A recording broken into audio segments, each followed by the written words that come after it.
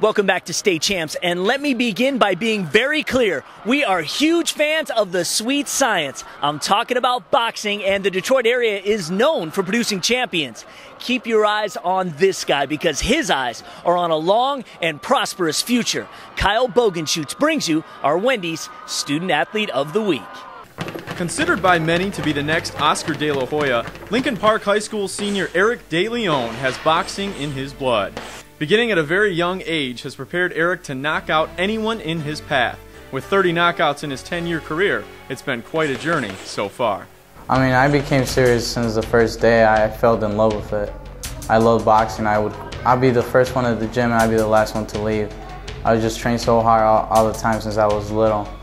And that's how I accomplished all these national tournaments that I won so far.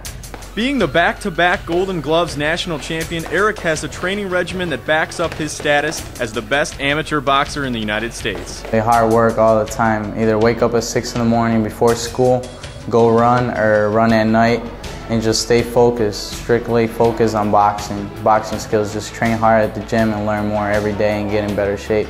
And just go to tournaments and win. With that kind of work ethic and so many national accomplishments, some may wonder why the talented fighter hasn't decided to turn pro yet.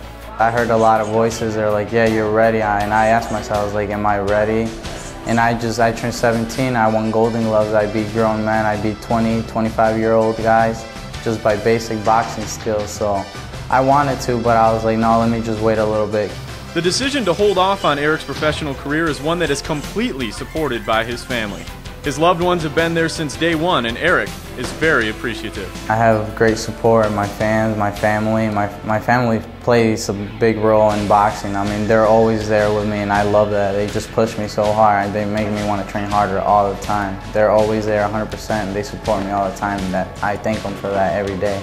A major reason Erick wants to retain his amateur status is the opportunity to compete in the 2012 Olympics in London. Bringing home a gold medal for the United States would solidify Erick's presence in boxing before he takes his talents to the professional level. It'd be amazing if I went up there to London in 2012 and won the gold medal for USA at 132 pounds.